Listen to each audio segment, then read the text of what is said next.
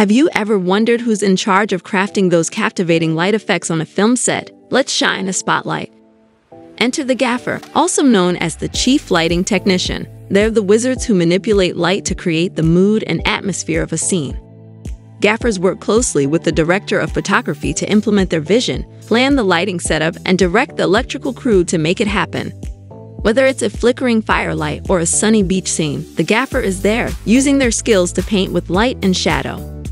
So next time you're captivated by a scene's lighting, give a nod to the gaffer. Follow Beverly Boy for more.